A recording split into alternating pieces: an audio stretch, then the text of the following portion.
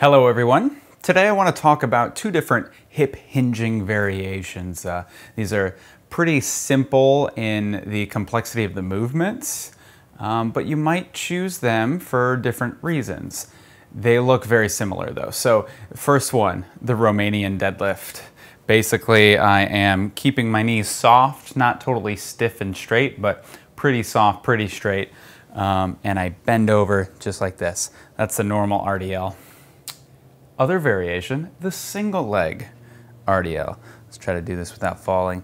That's not too bad. Hey, look at that. I feel so stable. Okay, so why would I pick up one leg? Well, big things are I'm gonna limit the load that I can use if I am on one leg. I need more stabilizing musculature to keep my balance. And so I'm gonna put a little bit more premium on that. So if I am training the stability patterns of my hip and of, you know, how that translates into hip motion and not low back motion, then it may be very, very appropriate. That may be the variation that I wanna stick with. If I'm just looking for a way to load hamstrings, either way is pretty good, but if load is important and if size and fatigue is important, then I'm probably gonna put a little bit of emphasis on the two-leg variation. Now, that's not to say I can't do both, even within the same workout.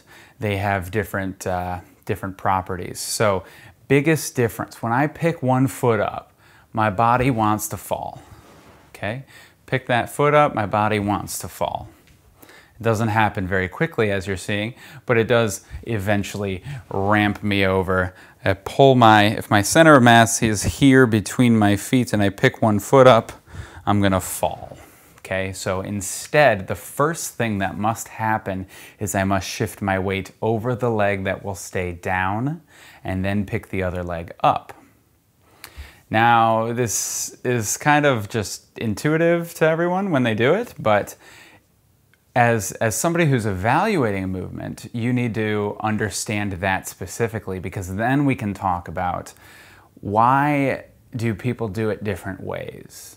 So something more optimal would be, I'm gonna turn my hips this way, I'm gonna let my shoulder sink down a little bit on this side, and I'm gonna get really heavy on the foot that stays down. Okay, then I can pick it up and I can stay pretty stable here and all is well. I feel my heel in the ground, I feel my hamstring turn on, my glute is here supporting me.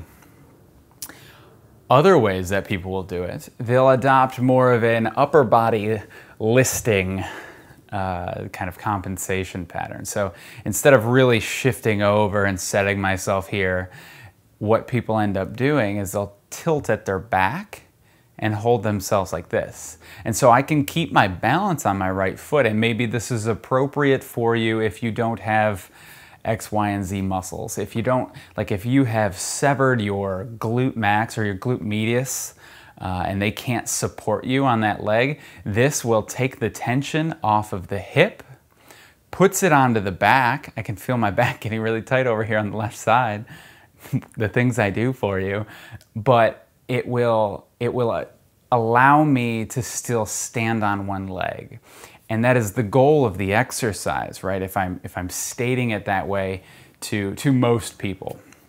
For me, if I'm giving you this exercise, my goal is probably to teach you how to extend your hip without extending your back, right? I want you to get a good position down here, and I want you to finish this way, feel your butt muscle turn on, and not lean back to get that. I don't want your back to get super tight from doing all this. I want you to feel like you're driving from your hip, okay? So the other big change when I do this, as long as I'm not doing this listing thing, I kind of mentioned it, but you get a good gluteus medius turn on.